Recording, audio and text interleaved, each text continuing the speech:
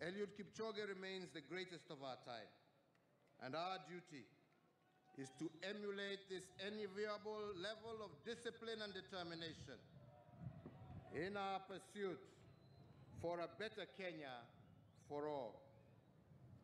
His latest conquest will be a constant reminder that we can achieve the very best as individuals and collectively as a nation.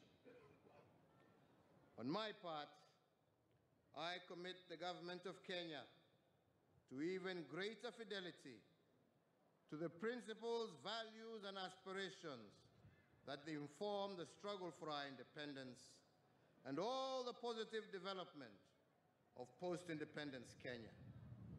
We commit to providing each and every Kenyan with an enabling environment to be all that they can be and to bring out the Shujaa in each and every Kenyan. Working together in unity of purpose, we shall defy all odds and succeed. And today, as I conclude,